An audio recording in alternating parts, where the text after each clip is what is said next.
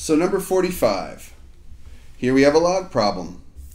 Clearly they're testing some log rules. Let's go over two rules that this problem is actually testing. First of all, we know that when we add logs with like bases, like log x a plus log x b, that multiplies the numbers. When adding logs with like bases, we multiply numbers. That becomes log x a times b.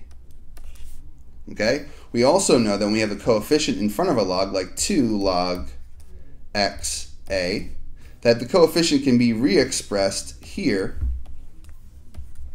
as an exponent. So log x a squared is essentially the same thing as 2 log x a. So if we know those two rules, we're now equipped with the log rules we need to answer this problem. Now, we have 45, and we have to ask ourselves, well, how would we get 5 and 3 to make 45? Well, log a 45 has to be the same thing as log a 9 times 5, 3 squared times 5. So we could say 3 squared, which is 9 times 5, is log 45. Well, now if we look carefully here, we want to break this apart with log rules.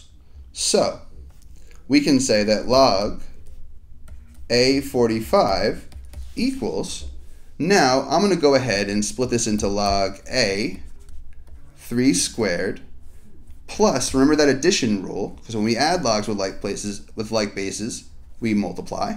So we have log a 5. Remember this exponent here, 2, can be expressed as a coefficient. So 2 log base a3 plus log a5 is the same thing as log a45. If we look carefully here, log a3 is x. So this is the same as log a45 equaling 2 times x plus log a5, which is y.